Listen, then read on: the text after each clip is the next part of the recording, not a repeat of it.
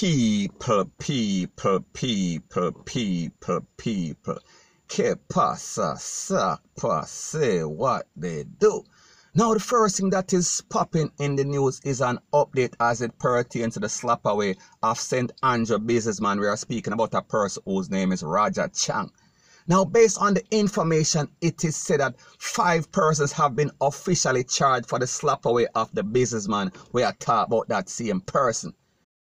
And it is said that they are charged by the investigators attached to the Criminal Investigative Branch, and 2 of those accused have been identified, and they are 23-year-old, we are speaking about Kadisha Mackenzie, and she is said to be a dancer from Kingston and St. Andrew. And also Seabird Dugan, and he is said to be 60-year-old, and he is a mechanic. The report also stated that they are charged for slap away, conspiracy to slap away, and also robbery with aggravation. And it is also said that 3 juveniles are also charged, and their ages range from 15, 16, and 17. Now, people, there are contradicting stories. Some people say 1 15 and 2 16. However, other reports have said that it is a 15-year-old, a 16-year-old, and a 17-year-old. They are also officially charged. The report also stated that he was robbed of cash, and they basically used his bank card and withdraw $100,000. We are talking about 100,000 Jamaican dollar. The report also stated that the investigators accused Miss Kadisha Mackenzie of luring Mr. Chang to the location where he was held up at GUN Point by our boyfriend. So people, we are talking about a serious conspiracy. The report also stated that the boyfriend of Kadisha Mackenzie is now a person of interest, and he is asked by the Popo to basically turning himself. May I talk about a person whose name is Kevin Heard. So people, I hope he hear me say him better heard me. So anyways, people, let me analyze the whole situation.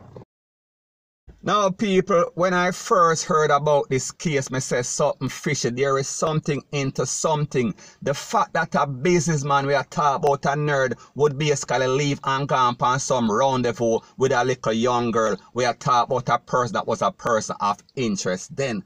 And now we get to realize that there are 5 persons in this conspiracy. So, people, the point is that some big time conspiracy are going.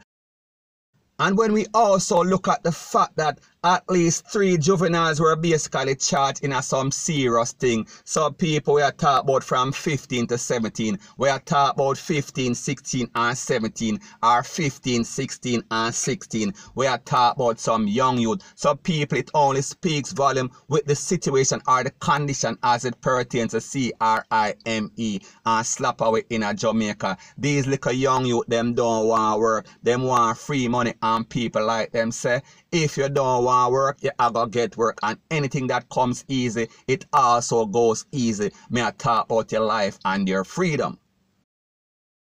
Now, this only shows you how stupid, dazed, and confused these new millennial criminals are. And even though we are talking about some teens or some youngins, we are talking about a set of persons. We are speaking about 5 persons that are involved in this conspiracy. We are talking about a 23-year-old, and we are also speaking about a 60-year-old.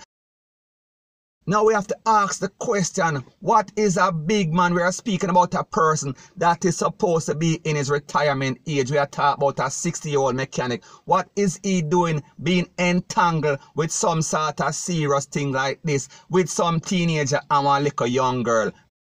People, we are speaking about money is always a motive. We are speaking about money is the root of all evil. And we are speaking about money cause a lot of persons to be slap away because so many persons are licky. Now, the reason why I say that they are dazed and confused and stupid is the fact that everybody knew that this man left with this young girl. We are speaking about Kadisha. Everybody knew that they were on their way to Portland. However, it was cut short because him basically get slapped away. And also the fact that they use his credit card. We are talking about his bank card. We are talking about him ATM card. Then basically withdraw $100,000. We are talking about Jamaican dollar based on the Popo report. So didn't they realize that this also left paper trail. Didn't they realize when them show up at the ATM machine, it was always going to take pictures and video? We are talking about CCTV. We are talking about camera, rate, lele, blue, blah, bling. So my point is this: what is the sense? Why be penny wise and pound foolish? Why basically risk your life and freedom for basically $100,000, a cell phone, and probably we are talking about a laptop that is going to be shared between 5 people. Some people we are talking about less than $200 per person. People, that makes absolutely no sense. So therefore them gain a little money. So therefore it only shows how desperate and licky and stupid people is. We are talking about some people we call nana. Them nana head, them nana sense, and even worse, they don't have any conscience because they thought that it was a bright idea for basically slap with somebody for a little pocket change. We are talking about some petty cash. People, we are talking about dumb, dumber, and dumberer, and the dumberer S, point blank and period. Now when we also think about the fact that this man, we are talking about a decent, upstanding person in a society, we are talking about Mr. Roger Chang. He left his house with a scripper. We are talking about he is 60 or 62. And he left his house with a 23-year-old lady. We are talking about a dancer. We are talking about a scripper. We are talking about a backroad employee. And people, when you listen to our name, like it said before, we are talking about DD or Diamond D. Now people, from you hear them name there, you don't have to ask any question. So people, my point is this: don't entangle in a dirty bungle. And whenever you lie with dogs, you are always going to catch flea. And people, I am not saying it's based on the difference in their class. Me nah say this because she is supposed to be a girl that is broke and he is a uptown person. Rete, lele, blue, blah, bling. Me just say stay in your lane. Stay with person that you are compatible with.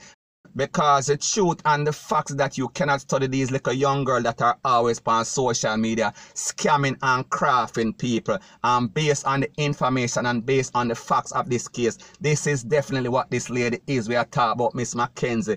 People, the point and the moral of the story is this: evil things comes in pretty packets. So therefore you can't watch no face, you can't watch no ass, you can't watch no tiny waist, because people, you will end up 6'6". We are talking about down a Dovecat. We are talking about in a little board box. We are talking about down a Madden. Point blank and period.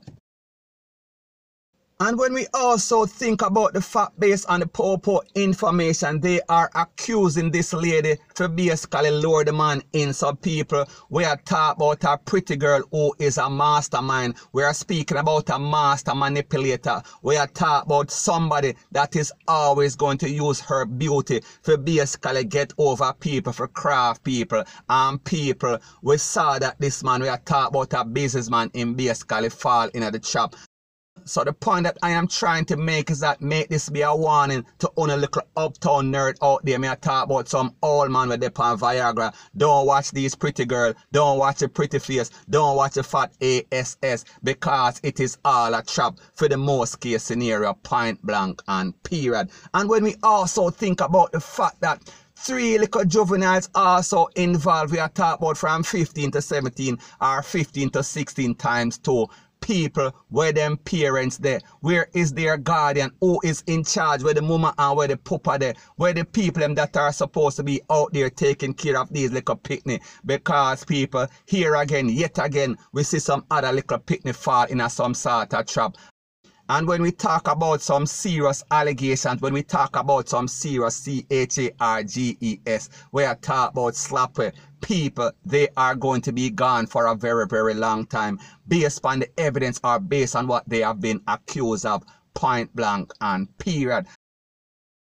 So anyways, people, like I've said before in the first report that I did, or the first video that I did when this news broke, there is something into something sound fishy. When we hear about a stripper and an upstanding person in a society, they are not compatible. And people, like Sesame Street used to say, one of these things don't belong together. One of these things are not the same. And people will see exactly what happened. It ended up in the worst case scenario, point blank and period.